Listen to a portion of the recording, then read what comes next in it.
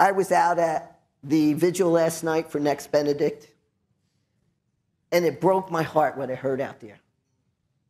And so I am a retired law enforcement, 9/11, World Trade Center, first responder, but I think being trans has been harder than that, dealing with that.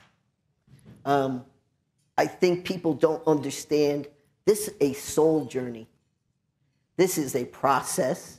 I started my process in 2009. I did not, because of my illness from 9/11, did not physically transition until I was 54 years old. I am 57 now. Okay? It's a soul journey. It's self-discovery. So when we stop children from discovering themselves, we're harming them. It's anybody, we're harming them. We should be on a self-discovery all the time, not just at a certain age. We shouldn't be stopping at a certain age. So, you know, I am just so thankful that I have the ability as a retired law enforcement officer to go across this country and to speak to individuals. And stories are part of that. Telling my story, I've also learned to listen to other people's stories. And it has been an impactful time for me. I have grown myself listening to parents, what's happening for parents in this country because their kids are being denied general health care. That's really what it is. It's health care, psychological care. You know, we should be supporting our children just like we tell them to play this sport or that sport. Well, try piano, try this, try that. It's the same thing. They need to do some self-discovery. So today, originally, I said to Reverend Sarah and Lori and Amanda, I want to talk to the folks that live here in Idaho. I want everybody here to know what they're experiencing and what their journey has been. Because you could read my story in Authentic Selves, but it's important as a visitor here that I give space to my siblings. And so thank you for coming, Bonnie Violet, Liliana. I do not know either one of these individuals, but I know that we're going to connect. So thank you for being here, and thank you for allowing me to come to your state.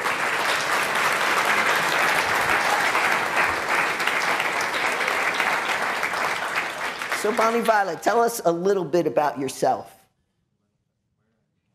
Good? Okay. Hi, everyone. I'm Bonnie Violet. Say hi back.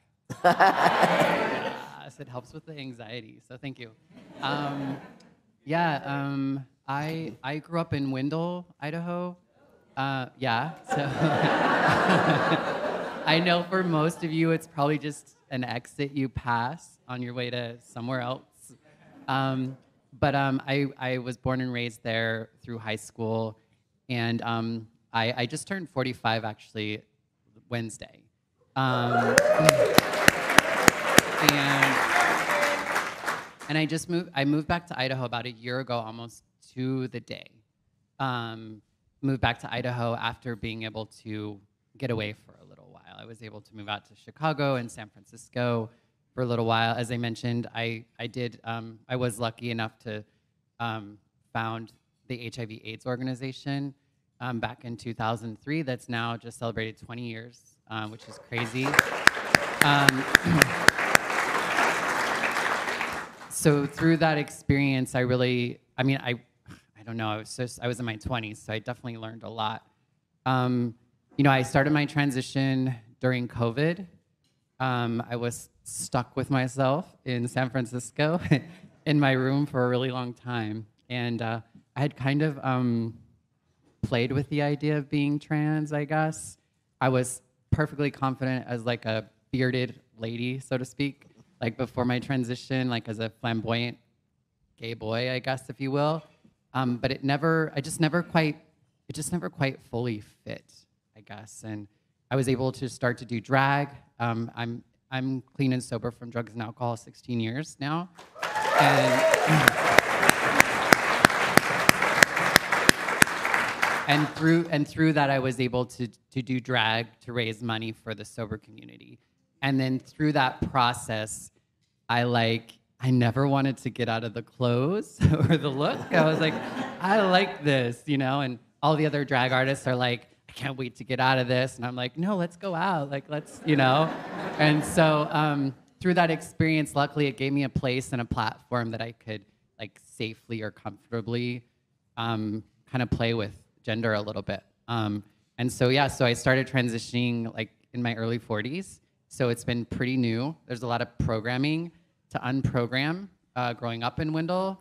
And so that's really been a big journey for me. I moved back here a year ago, and I've spent most of my time in my apartment by myself. And I don't say that to, like, it's been a soul journey. I've really been able to have a relationship with myself that I don't think I've had in my entire life. I pride myself as always living authentically and truthful as much as I can. This has just caused me to come to a whole nother understanding of myself, and I think a deeper truth and more of a spirit. For me, it's a spiritual identity, and it's created from my spiritual experience. So I think I'll leave it at that for now because I feel like I've talked a lot, but yeah.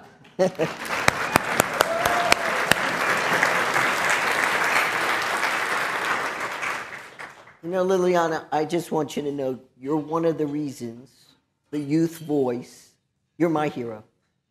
Because you go out and you use your voice, and you're the reason I get up and go.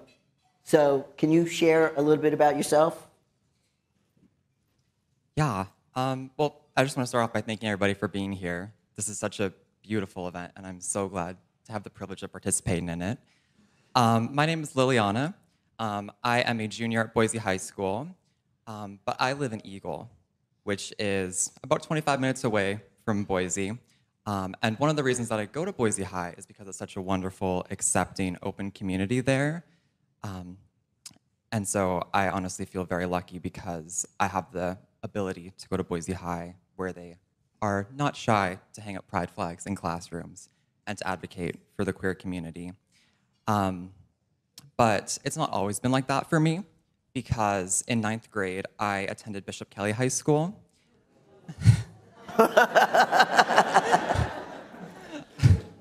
For those of you who don't know what that is, it's a private Catholic high school here in Idaho. And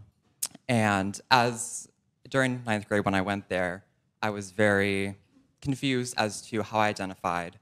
At that time, I was presenting as male, and I didn't have any idea like what I was feeling, like why I didn't like my name, why I didn't like my pronouns. And I just felt very isolated because it's something that I couldn't talk about with anybody else at that school. It was a very closed-off environment for people like me.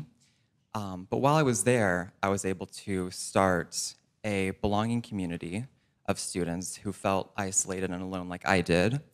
And we were able to create posters and just try and make the school a more welcoming environment.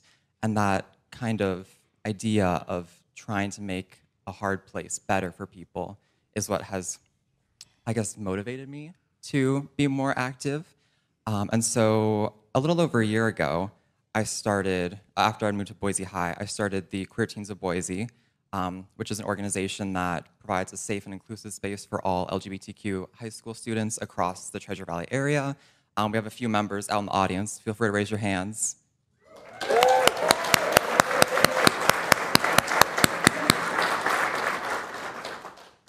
But it's honestly been an honor because the group is just such a wonderful place where people don't have to worry about not being able to be themselves.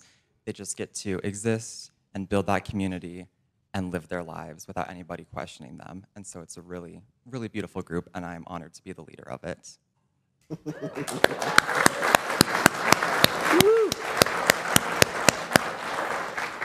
Awesome. Yeah, what an honor to be here with both of you. Bonnie Violet, I was watching some of your videos, getting to know who you were. Talk about the spirituality piece that you like to talk about and get people to understand what that really means? Yeah, I grew up in church in Wendell, Idaho. Actually, I went to Hagerman because you never hang out in your hometown, um, not if you're cool anyway. And well, I really wasn't that cool, but and I loved Jesus and I loved church. Like it was a safe place for me because I didn't feel safe at home. I didn't feel safe at school. There wasn't many places I felt okay. I was always getting corrected. I never knew it at the time, but my father was always telling me, why do you sit like that? Or like speak up or get your hands off your face or, like correcting my gender expression. I didn't know at the time that that's what was happening, but it made me very insecure and very uncomfortable with expressing myself or knowing how to express myself in a way that wasn't going to cause some sort of negative reaction from my father. And so church was a place that I didn't have to think about sexuality or gender, and for whatever reason, it was a safe place for me to land. But then when I was 19, I was infected with HIV. One of the first time I could get infected, I did. And that was a huge adjustment for me, and that is actually what kind of pushed me away from being involved in church and that sort of stuff, because I didn't feel like I could go to church with that part of myself. That might have been true or not, I don't know, but I didn't have the capacity for it in my mind to think. At that time, I just thought God loved me anyway. Still had like a lot of shame and a lot of things to work through. And luckily for me, I was able to fall into grace. When I don't advocate for this, but life was really hard and I needed to soften the blow of life a little bit. And so I started clubbing and doing drugs and drinking, and I fell into this queer community, and I learned how to love myself as a queer person, and I learned what it meant to be a queer person. And it was such a beautiful time in a lot of ways. But God and all that sort of stuff kind of went away. Once I got sober, it kind of brought into that idea of like, I saw like queer people talking about God and shit, and I was like, how does that work? But they weren't, they weren't doing drugs anymore, and they were living these lives that I didn't think were possible for people like us. I just didn't think we had the same opportunities in life that other people did. And so the God that I came to understand had nothing to do with church. Like, it was far from church for a really long time. I think it changed for me when my nephew passed away in my arms. And that experience was beautiful and tragic. And I just felt so honored to be there. And it felt like that was a time that I really wanted to get back into being a spiritual, like, person, like, but also like of service in a spiritual way. And I was like, but I'm queer, so how do I do that? And so I started serving as a queer chaplain. And so I work with people around death to self, in the form of identities. I think when we come to see ourselves differently, we have to die in order so we can live. And so many times in my life that's happened, and I never saw or was aware of the fact that I had a spirit or soul during that time. And now that I can do that, there's just so much power in that for me. And so I like to help people invite whatever sort of understanding into that experience. But I do believe that, like, I've come to the point where I call myself Bonnie Violet, and I ask you to do the same because of my seeking of some sort of higher purpose and calling. I do believe that I'm created to be trans in this moment in time. That is my role on this earth and my cause and my purpose. Whether or not I was born this way, I don't know. I think there's evidence to show that, but I really hate the fact to think that we have to be born this way. Like, creation didn't stop when we were born, And for a long time, I was just a product of everything else that happened to me. Like, that was my creation. And at some point in time, I think when I finally transitioned, I started to become a co-creator with my creator. And I'm becoming more. And I'm doing that because I'm connecting with what's inside of me and what's inside of you, and what connects us all. And so my transness, like I'm called, I believe it's just such a spiritual thing to me. And in that way, like nobody can deny it, because I know it for me, you know, like the spirit is good, the body in the world is a little bit more of the challenge. But yeah, so it's such a, I know that it's birthed out of my spiritual seeking, I guess, and understanding. Nice.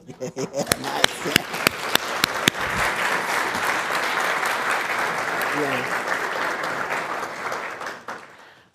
Because our community's been so hurt by the church, a lot of my friends say, Joey, you're so religious. I'm not religious, I'm spiritual. Yes, I do go to Middle Collegiate Church, is my home church in New York City. That is where I understood that I too have a seat at God's table. But I also understood, just like you're saying, Bonnie Violet, that I was called to be trans. It was up to me to walk in that faith, to understand that faith process in that journey. And it's not about religion. It's about that connection that you have with your Creator, whoever that may be, the universe, God, you know, Allah, whoever that may be. And so I appreciate what you're saying there, because it's so true that we don't go into those spaces because we've been so hurt. And it's so important to connect in that journey of spirituality, whatever that might be. Liliana, can you talk about who gave you such courage to come out and be so vocal, and how do you go about creating that safe space? Well, one thing. Oh, is this okay? One thing that I would like to start off by saying is that I have two of the most amazing parents in the entire world that are sitting right there. Are they here? Where are they? Will you stand up? They're right there. And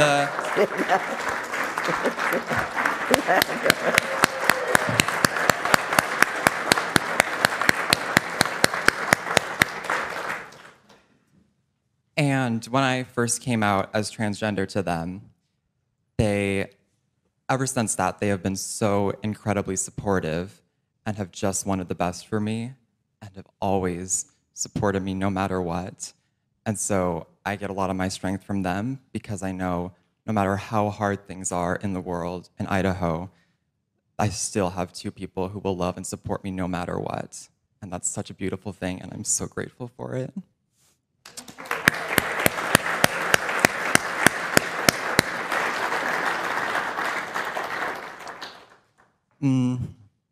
But one thing that I noticed that I really try and focus on when I'm creating spaces for queer youth is what would I have wanted when I was in 9th grade and felt so alone and unable to express who I was? What was missing for me? What would have given me some kind of hope? And so just having the people who we can share stories with, who we can make those connections with, and just, I don't know, there's just something so beautiful about community. Like we have here in front of us, a beautiful community of people who's coming together to celebrate the trans and gender nonconforming community. And sharing our stories is such a powerful thing, because it makes us feel not so alone and makes us feel valid. So that's definitely the main reason that helps me create the spaces for queer youth. Okay.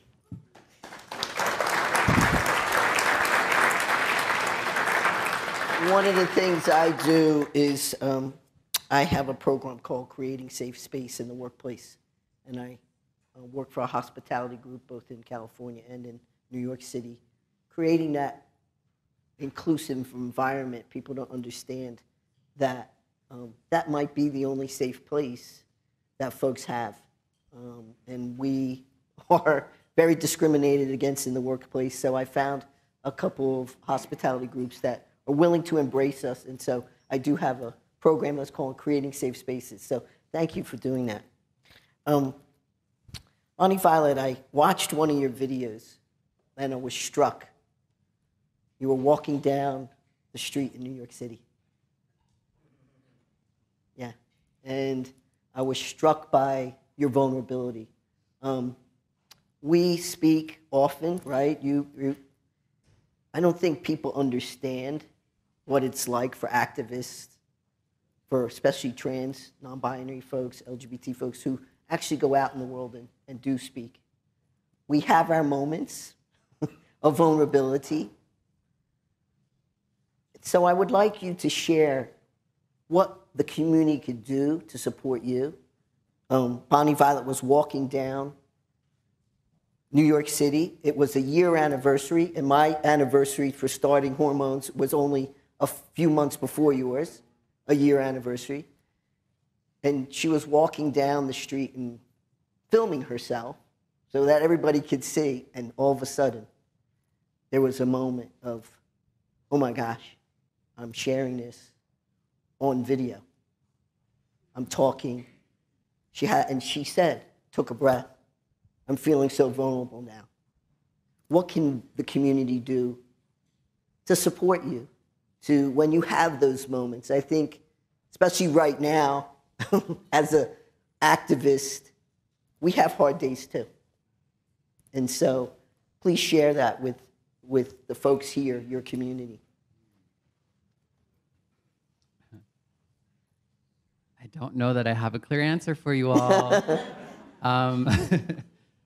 You know, I'm still figuring out so much.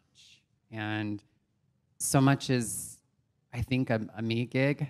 You know, like there's so much that I'm still figuring out for myself and working through my own fears and anxieties. So I think just having people with me in that is helpful. You know, I feel so new in my transness, and sometimes I feel like I'm not ready, you know, or I'm like the best person to speak about being trans.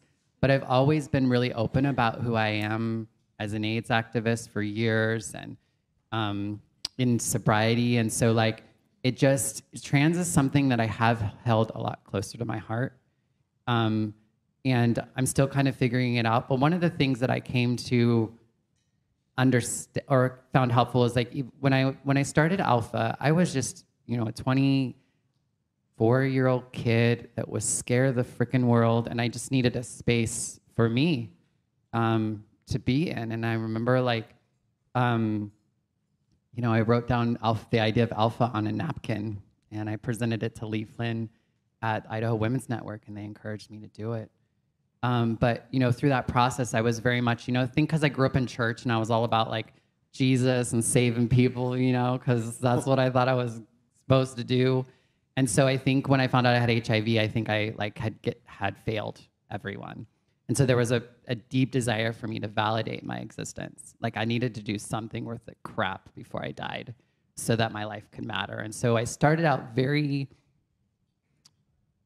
self-centered, motivated, I guess, in some ways. I can see that now. But the thing that happened is that like I started to create this space and all these people started coming. And they loved me anyway. And there were so many other people like me. And there were parents who'd like lost their kids decades ago who didn't have a space to like work through some of that stuff. You know, and I don't know, people just kept showing up for me, and they loved me, and they like that. I don't know, it's so weird. There was healing that happened.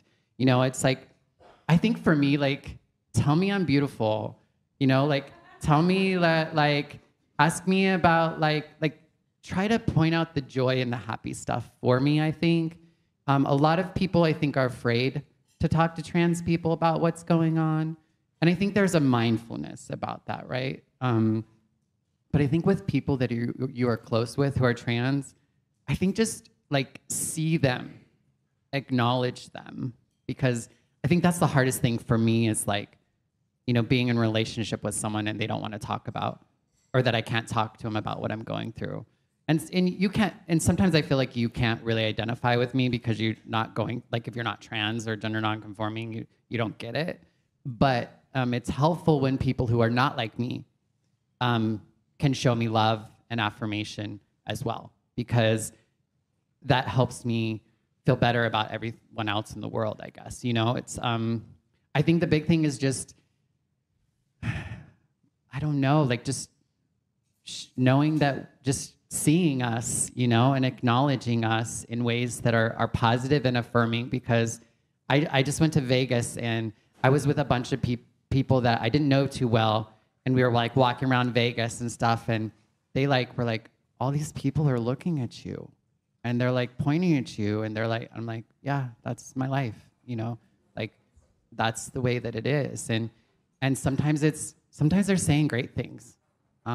Usually they're not, or they're just gawking or whatever. And that's hard. It's hard to go out into the world knowing that that might happen. You know, and I do believe that most people are pretty freaking great. I believe that in my heart, that most people are kind, or most people don't care really. And there are only a few people who are, you know, that I need to be scared of. But those few people sometimes are what have the most power over me. So I think the biggest thing is just being in spaces with trans people and talking about the trans people that you love, referring to them as how they are now with other people as well, I think is really important too. To where I'm Bonnie Violet with you always, not that you're like talking to my mom and I'm her son all of a sudden, because I know that happens a lot too. But I think making sure you're having those conversations about us when we're not in the room as well. I think, yeah.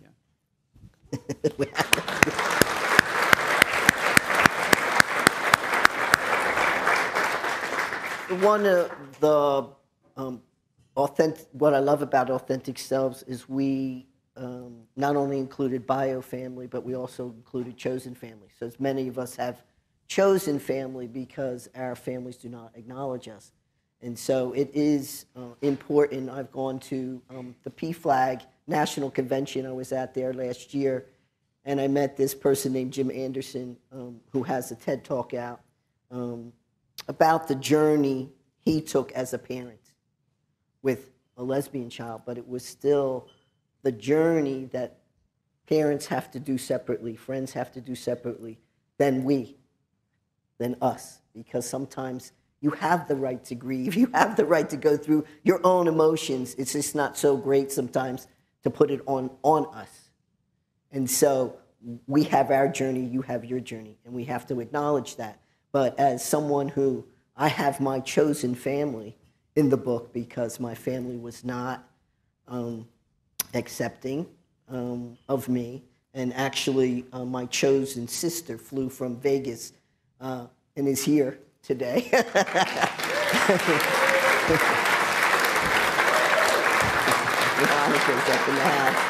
And so it's so important to remember that, especially, you know, we do have our challenges with our own families, and it's so wonderful to see that your parents support you. So thanks for sharing that. And that's one of the wonderful things I like about Authentic Selves, is that we included chosen family.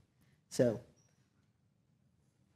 what would you like to say to your siblings, your younger siblings, especially the folks that are struggling? I would tell them that I know how tough it is to be in their position, because it can often feel like the world is just closing in around you and you have no space to express yourself, and that is a terrible feeling. But I think that the way to find some kind of hope is through connecting with other people, finding your chosen family, figuring out community spaces where you can go and share who you are and feel that validation. And it's such a good feeling when you're finally able to have your identity validated.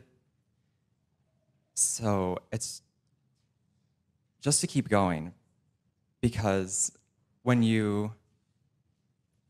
just by existing, just existing as we are, is a struggle, because there are so many people that don't understand and don't want to understand who we are. So just by existing as we are and showing the world how beautiful our identities are, that is an amazingly courageous thing to do.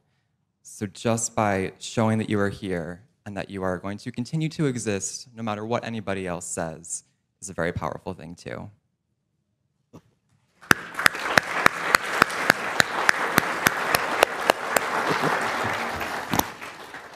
Well, I want to, if we have time for questions now, if you have any questions, but I do want to say that chosen family has been very important to me. My mom, 83 years old, 84 years old, it was very hard. I had several conversations with her. And even as a kid, she knew I was different. When I was 9, she called me in. You know, I think I'm 6'5", but as you can see, delusion is grandeur there. But, you know, she called me in when I was 9 and said to me, grabbed me. She's from Brooklyn. She grabbed me by the collar and said, "You look like you're standing in a hole out there. I want you to always remember in the back of your head, you and what army is going to take you down.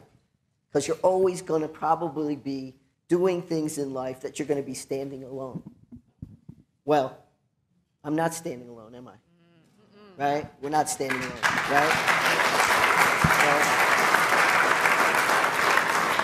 And I didn't remember that to the day I got baptized. And I was up there getting baptized, and my mother passed away in 2021. And she would not call me. She only called me by my birth name. She would not call me Joey. She refused to call me Joey. But she called me. Talked to her every day. And she called me on the phone and said, "You need to get here." I live in Sedona. She lived in New Jersey. And I drove like really fast, 2 days.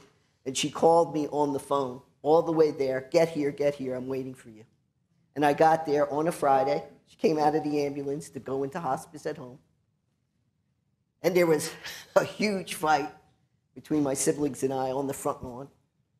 So I went to a hotel after driving so many hours, not being there with my mother. I felt like somebody punched me in my chest, that my gender identity trumped my mother dying. And then I thought about my siblings who get thrown out of their house, especially my younger siblings, because they're trans, non-binary, gender non-conforming, LGBT, you know? And so I said, okay, at least I have a roof over my head. I can afford that. And the next morning, I text both of my siblings and I said, our mother is dying, and that means my mom too. You don't want to be around me? Leave. But I'm coming. And so Saturday, Sunday, sat with her. Saturday night, all day long, she was saying goodbye to her friends. She knew. My mother knew she was going.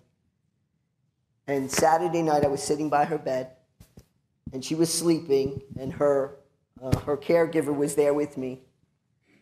And her caregiver said she's talking to somebody. You could see my mother's mouth was moving. She's talking to somebody. About 9:30 at night, my mother popped up, looked at me, and said, "Hey, Joey." Last word she ever spoke. Okay? So there is hope. There is hope. All right? So remember that when you're estranged from your family, there is hope. There is somebody up there telling them, hey, listen, this is not the right thing to do. We are going to have some time